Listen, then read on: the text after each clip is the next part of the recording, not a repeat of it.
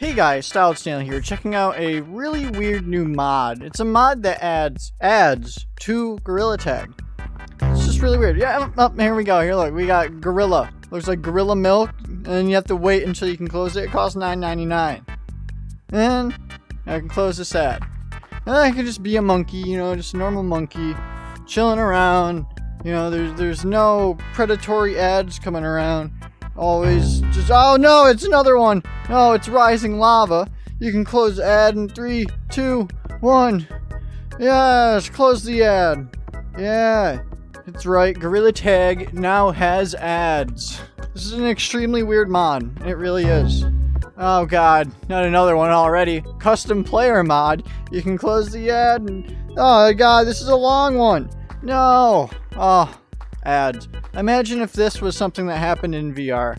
You just always kept getting ads. I hope it doesn't hit that point ever.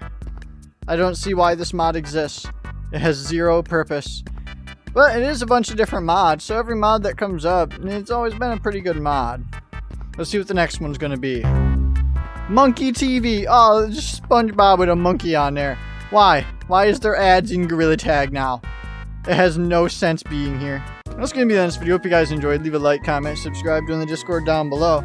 This mod's made by KT, and it's been, oh god, it's available in the description as well. If you want to try it out for yourself. It's a pretty funny one. You just get ads every few seconds, and then you can close them after a little while.